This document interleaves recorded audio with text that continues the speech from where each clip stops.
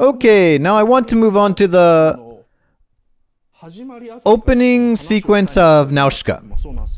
Yes, in today's free part, I would talk about the opening sequence of Nausicaa. The reason why Takahata panned it, and about Whisper of the Heart, I'll talk about the first part of these topics. Okay. Well, I'll start from the part after the pre-credit, which was a topic in the previous lecture. The pre-credit is a small drama part before the opening title of a movie. After Yupa's line, "Another village consumed in the toxic jungle," this text appears to describe the history, explaining what has happened to mankind. Then, the opening sequence begins. The opening sequence tells us what happened. What happened before the world was consumed in the toxic jungle using a tapestry. The tapestry includes, here it is, this famous image, the one with the title. So, this is a watercolor painting drawn on a piece of cloth. This was actually drawn at the final stage of the production. Miyazaki, who has finished all of his work, drew it with watercolor paint. This was mentioned by directors Hideaki Anno and Ryoichi Katayama in the DVD audio commentary. They did for the Nausicaa DVD. Anno asked, "So Miyazaki drew this at the end of the production?" When he was done with his part of the job, Anno left the studio to go back to Osaka before the production was completed. So he didn't know that it was drawn by the director. Katayama replied that while we were busting our asses during the final check and other works, Miyazaki, who was done with his job, seemed to have had a fun time drawing it. He was humming. Well, this Katayama's word sounds a little meaner than necessary, I thought. So, this is the first image in the opening sequence of Nausicaa, which Miyazaki is said to have had a fun time drawing. As I just mentioned before, he drew it after he finished all his work. This means that Miyazaki revisited the opening after completing the animation film. On the other hand, the same image in the storyboard was drawn before the production, and is slightly different. This is the same opening image of Nausicaa in the storyboard. It looks almost the same. The upper part represents the world of the Valley of the Wind, with the image of Nausicaa.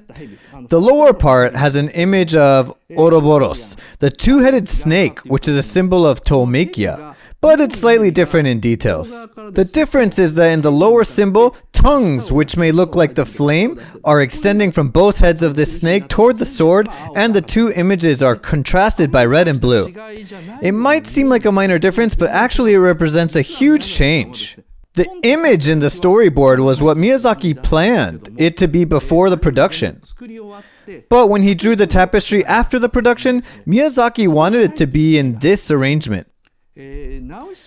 He wanted the images of Nausicaa and Tolmekia to be reversed. This side has a woman drawn, so what it represents is obvious. So Miyazaki wanted to highlight this side with the sword, which represents Kushana, the princess of Tolmekia. He wanted to emphasize that the story was about two characters, Kushana and Nausicaa. Unfortunately, Toshio Suzuki, the producer, was against this last-minute decision.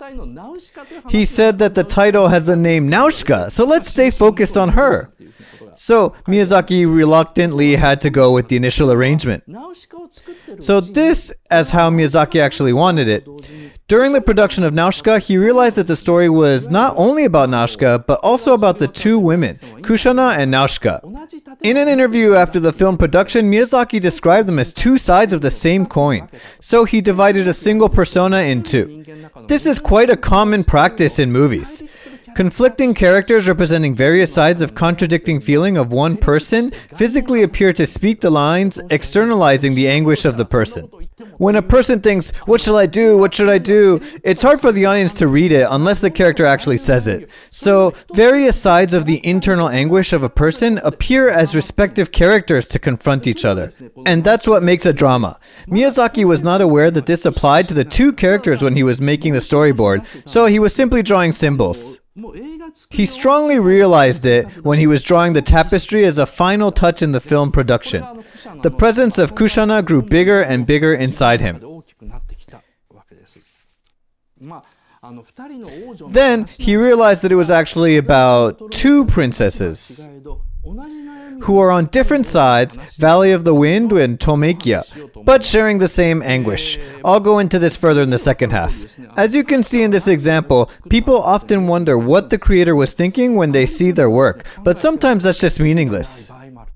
This is because Miyazaki himself, when asked questions such as, "What motivated you to make this film? What are you trying to say in this film?" often answers, "I don't know, that's why I had to work hard." So he drew the storyboard without really being sure where he was going. He was drawing the tapestry after the film production was completed, and that's when he realized that he wanted to make the story about Nausicaa and Kushana. So he tried to flip the images upside down. In this manner, sometimes the creator figures out the theme of the movie while they are making it. So this was the first cut in the opening sequence, which shows the title. Okay. Next, the opening sequence with this melody, ta ta ta ta ta ta, shows something of development of mankind. In the storyboard, this picture comes with the footnote saying, "Mankind once prospered, built magnificent cities reaching the sky, and used miraculous techniques to produce flying ships to travel among the stars." These ships are flying above the sun and above the shooting star. So they are not merely flying ships, but they are ships that fly in outer space to travel among the stars.